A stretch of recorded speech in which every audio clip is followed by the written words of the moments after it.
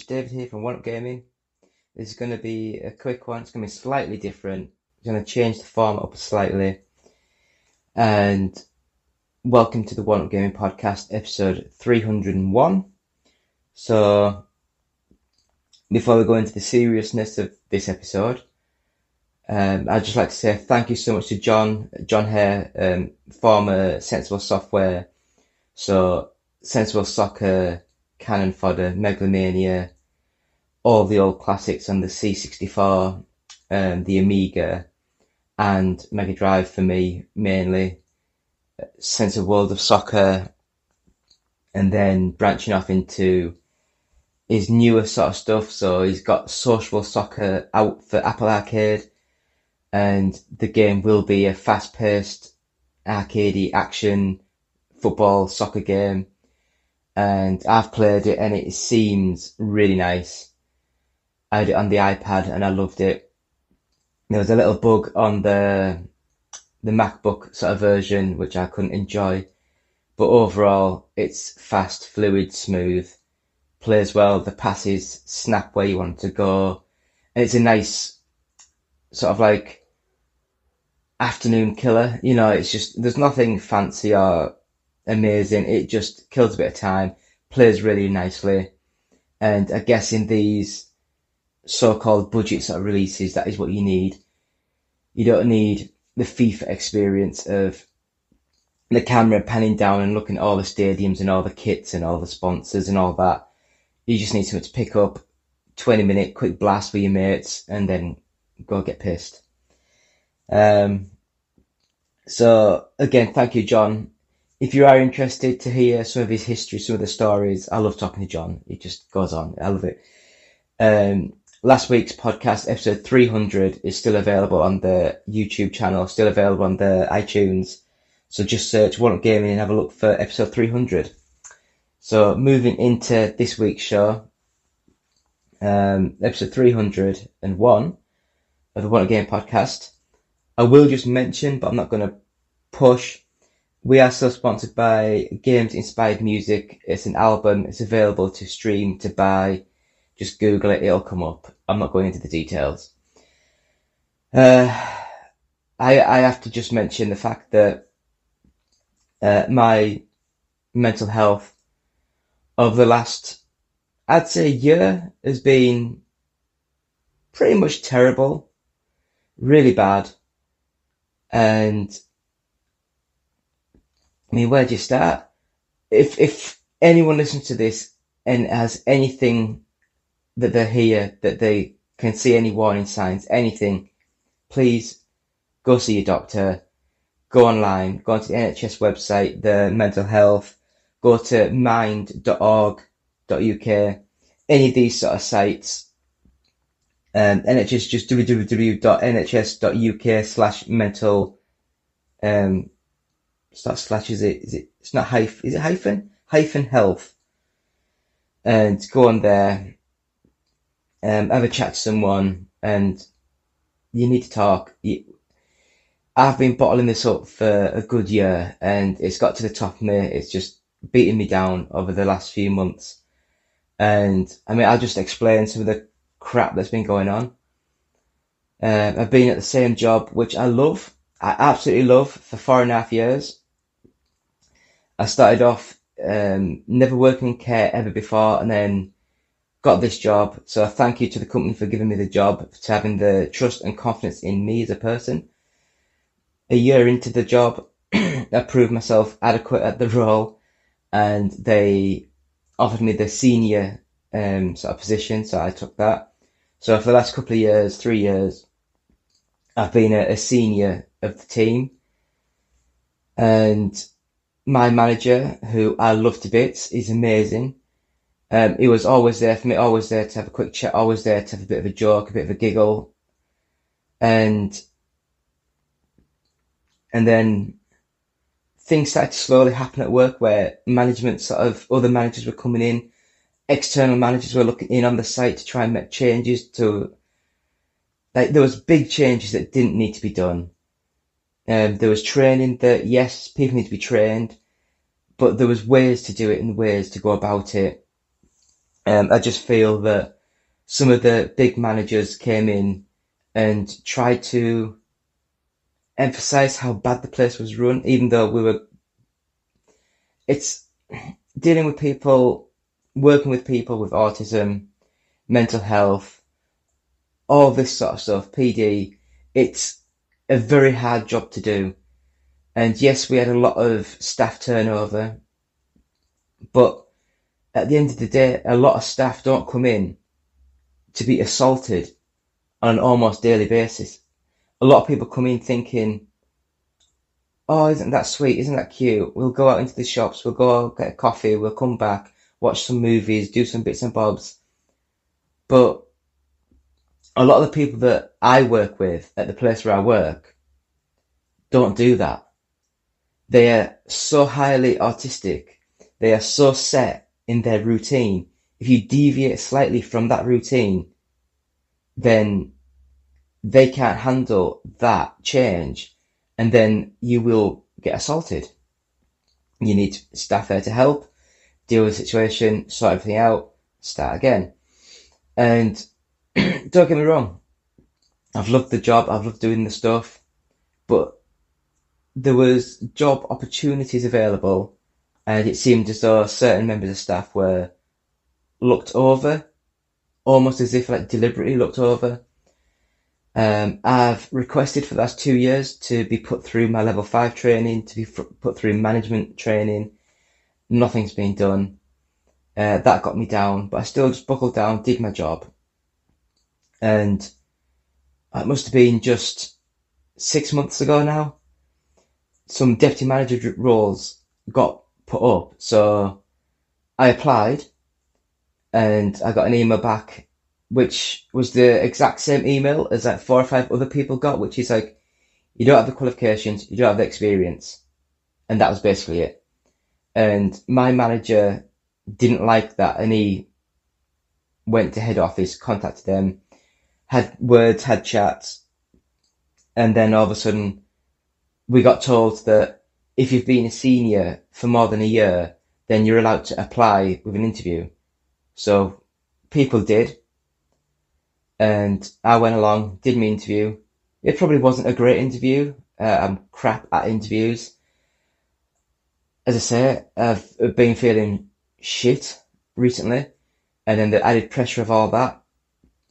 But I can knuckle down, I can get the job done. I know what the job entails, I know what the job is. I've basically been doing a very similar job to what they're asking as a senior, because we didn't have a deputy manager on the package, so I was doing a lot of that work. And then I got a phone call off the manager from a different site, like the area manager sort of thing. And he basically sort of said that you didn't get the job. I was like, I know. And he said the feedback was that you don't know the service user, and I believe you're dangerous with him. Sort of those sort of words, like, I'm dangerous. And that's when it just hit me. It's like, this company just doesn't want me there anymore.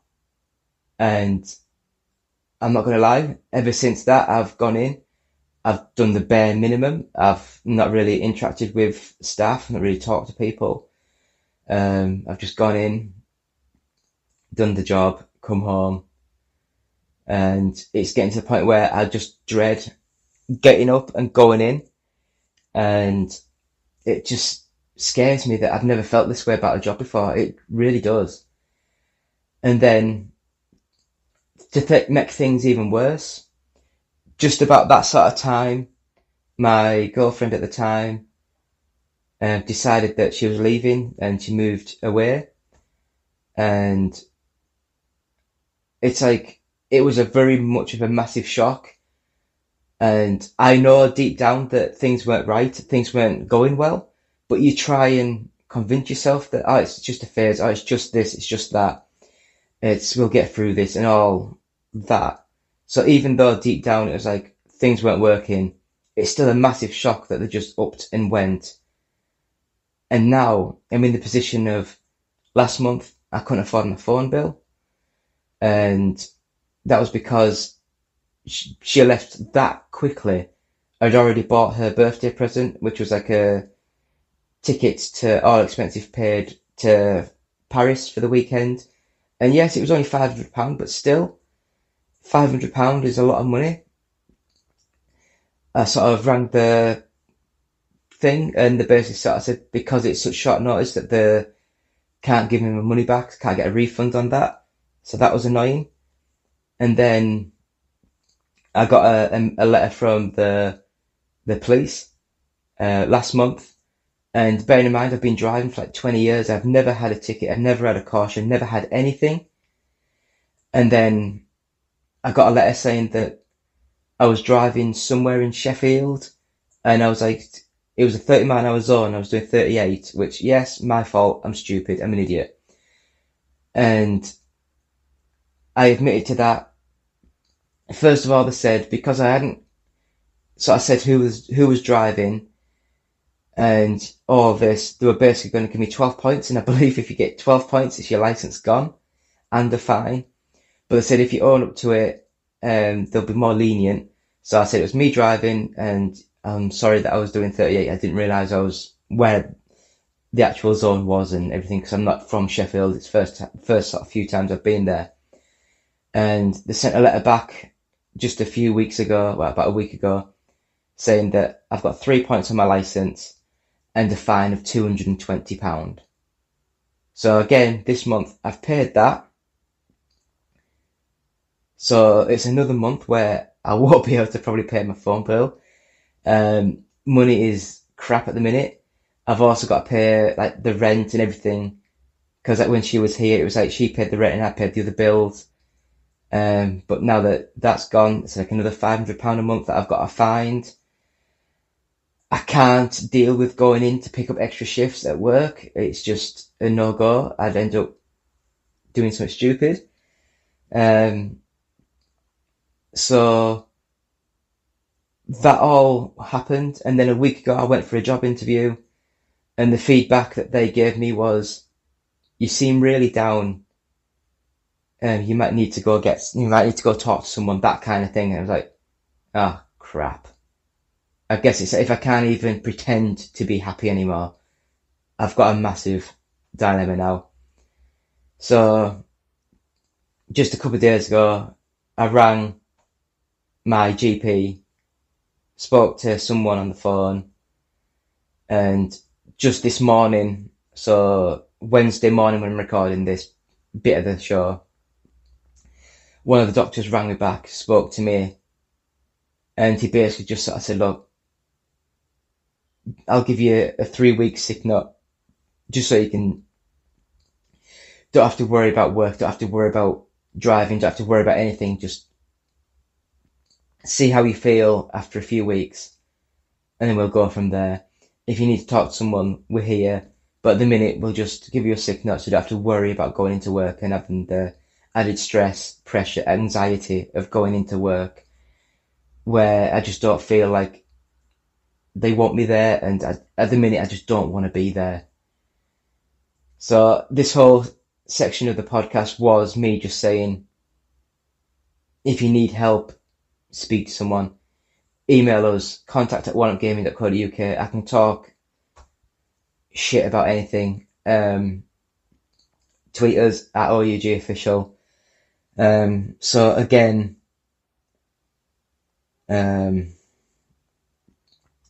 those websites were www.mind.org.uk and www.nhs.uk/mental-health. They should be up on the screen now. So we're just going to have a quick break, and we'll come back with just the games that I've been playing this week. So it's been me, David, not feeling myself, sending it out there for all you guys who I know suffer in silence. You don't have to. There is people out there that we can talk to. There's people out there that we can get help.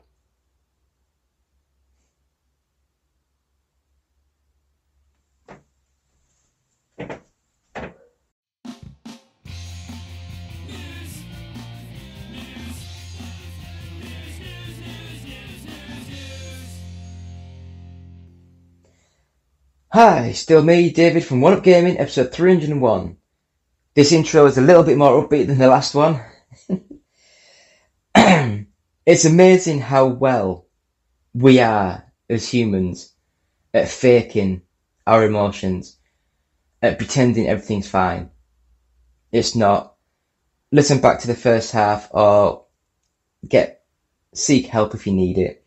But I'll just go through some of the games I've been playing this week, and that is the first one, Trek to Yomi. And I remember seeing the trailers for this, and it looked stunning, absolutely drop dead stunning. And playing the game, the story seemed okay, the graphical style was amazing, the movement was okay. But the fighting, you're supposed to be a samurai warrior, it was just very stale. And there's been games built years ago that had a better fighting mechanic sort of system than this game, so unfortunately I wasn't that impressed. So we'll carry on with the trailer and then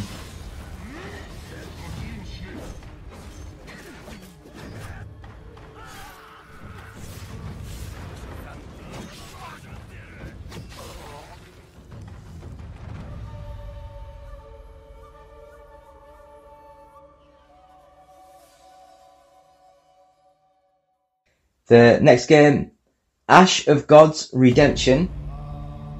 Now this is a game, it's a weird one. I think I got it sent to review years ago, and I saw it on the Xbox Live thing. Cause I think I used to play on the PlayStation 4, but then I got the Xbox Series X. And I saw it, I thought it was only a couple of quid, so I bought it again. The intro sequence is stunningly, brilliantly beautiful, gorgeous anime sort of style, and then the game itself, it's like a top-down strategy, sort of like turn-based strategy sort of game, like the XCOM, where you control your little characters and move them on the squares that you can move and fight and that. But it's also got loads of bits in the game where you have a lot of talking, a lot of reading, and I didn't like. The gameplay wasn't great. The game wasn't great, but I loved the intro. I loved the start of the game. It seemed really fun. Next game that I played was Bee Simulator, and I do love these games that are called Simulator.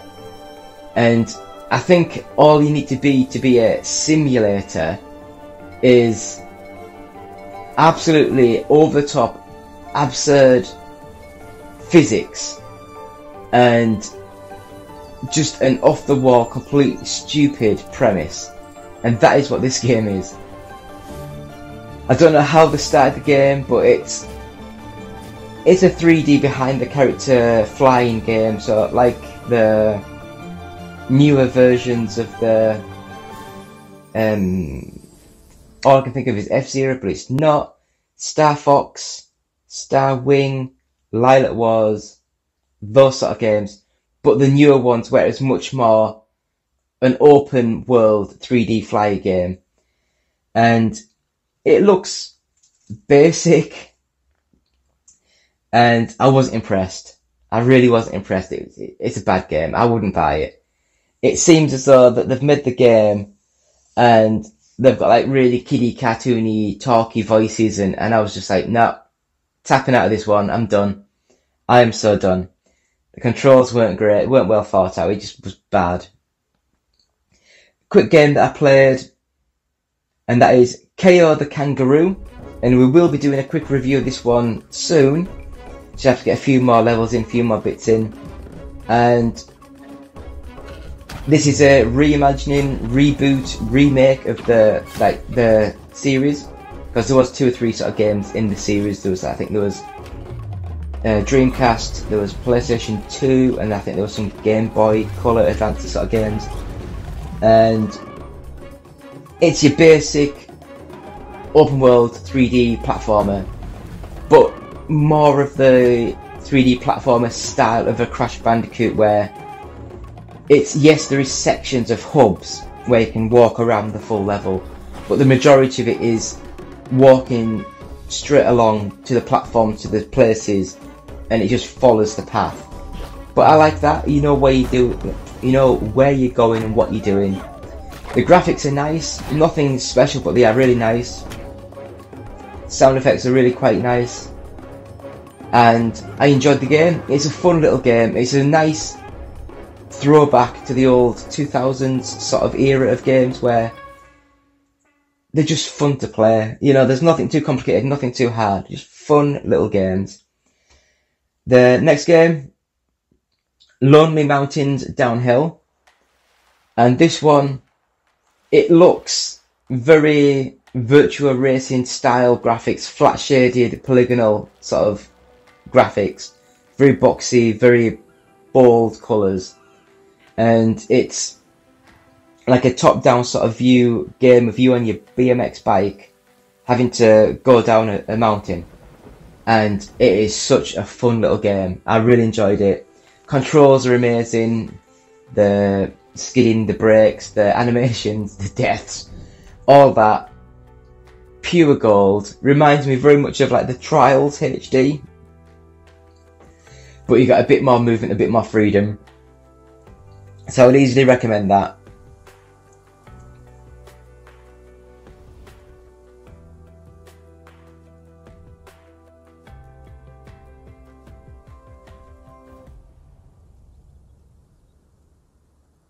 Next game of mine. The next game that I played was This War of Mine Final Cut. It has been a long road. And this one, it looks brilliant. I love how this game looks. It's stunning. Completely, utterly stunning.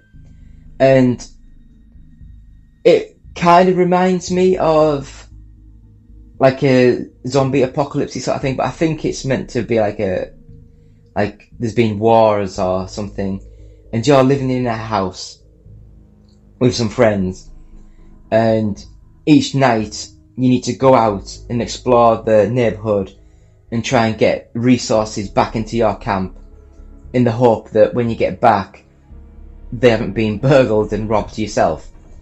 And I just love the premise. The graphical style was nice, the animation's really top notch, and I was hooked. And then I got to the point where it's like, do you know when you just sort of like, it's either give yourself to the game to get into the game more, to actually find out more of the nuances of the systems, the actions and things, or you think, it's great, I'll just tap out now and I'll always have a really good memory of this game, whereas I'm not going to try and get into it too much and then think, But yeah, so that is This War of Mine, amazing little game, I do recommend it. Next up, The Inner World, The Last Wind Monk. Now, I didn't know what this is, I just downloaded it, and playing the game, it's an old school point and click puzzle game, in the mould of like the original like Monkey Islands and Sam and Max and all that sort of stuff. It looks nice, it plays okay. The puzzles I couldn't work out. It was just complete randomly press things on random things, see what happens. The voice acting was nice, the graphics are nice, the humour is completely out of it, and if you love point and click games, you might get something out of this. I unfortunately didn't. I just didn't connect with the puzzle mechanics and how to solve the puzzles, and that's I wouldn't recommend it. But if you like puzzle games of like point and clicks, then you might get it. Again, please download, listen, watch the podcast 300 with the special guest John Hare. That's available everywhere. If I'm intelligent, I might put a link above my head. If I don't have a clue what I'm doing, which is probably what'll happen, it'll be in the notes at the bottom. It'll be in the description, that's the words. And again, last week, I think I missed the Game Guru Max series and the Ridge Racer 6 series. Ridge Racer 6 is back up this week. I've just been listening to the first part of the podcast. I've just been not myself and just not willing to do anything. It's been quite depressing, to be honest. But that is everything that I've been playing. So please go to our website, which is oneupgaming.co.uk. Please visit the Patreon site, which is patreon.com/OUG.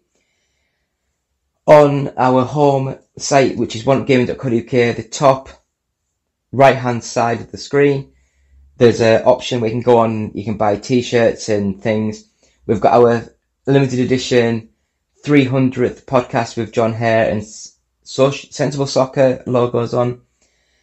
Games Inspired music is available now. 20% of each sale will go to the Child's Play charity, so that's a great charity. Please help us to help them. And again, our first 100 podcasts are available at audiobooksontape.com, and £1 of each sale will go to the Diabetes UK.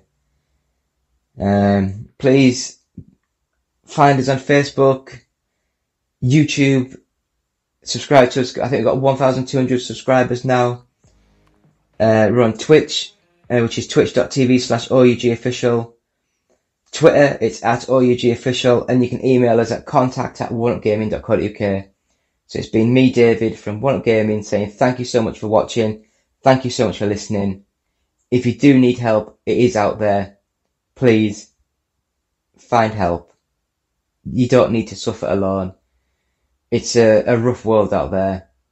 And with COVID, with all these other things happening, pay rises not going up with inflation, with the cost of living. It's a crap place to be at the minute. And if you're not in the right frame of mind, that makes it 1,000 times worse. So if you do need help, please speak to someone. It's been me, David. Thank you.